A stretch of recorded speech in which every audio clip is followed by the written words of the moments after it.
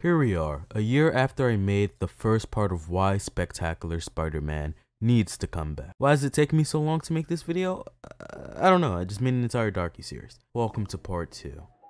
Last time we talked about an episode called Natural Selection, where this kid's show does a great job of showing a man lose himself in his work, all while becoming a monster. And now today we're taking a look at a very similar episode, just this time, it's not Dr. Connors changing himself into the monster.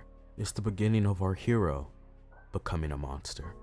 The episode title itself serves as a metaphor, with it being titled Persona just as we find out Chameleon is pretending to be Spider-Man. And we all know Chameleon is a character that shifts into other people, changing his own persona. We even see Spider-Man go through this in this episode, donning the black suit for the first time, losing a sense of who that original Spider-Man is. We even see him at the very end of this episode lie and not give back the black suit.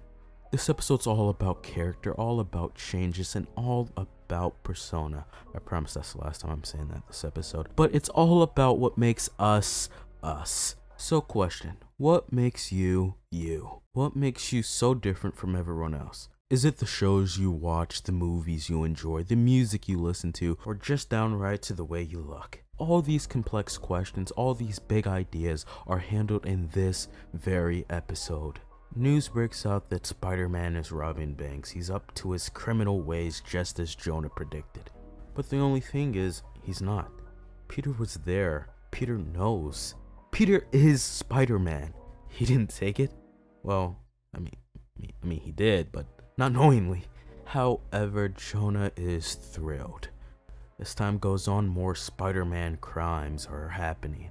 He's robbing banks. He's beating up security guards. He's gone full GTA 5. There's a moment where Peter's mind is already cluttered. He already doesn't feel like himself. But just as this happened, the suit starts to form over him, already showing that there's a connection between his emotions and the suit. When Spider-Man has the alien, he's stronger. He feels like a better Spider-Man. Why would he ever want to take it off? Regardless if it's his or not, he is stronger. Can you blame him? If you had some magical shoe that made you jump like Michael Jordan, would you take it off? Also, is that already a movie? Eventually, Peter gets sick of this imposter impersonating him, pretending to be Spider-Man, pretending to be him. When Peter finally confronts the Chameleon, we get a really cool line. The real one? You don't even have the costume right. I'm in mourning for my buried wreck.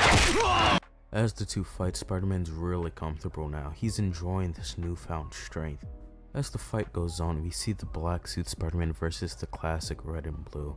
This parallels what's going on with Peter and the symbiote. This new suit is going to be fighting the old Spider-Man. It's the new Spider-Man versus the old.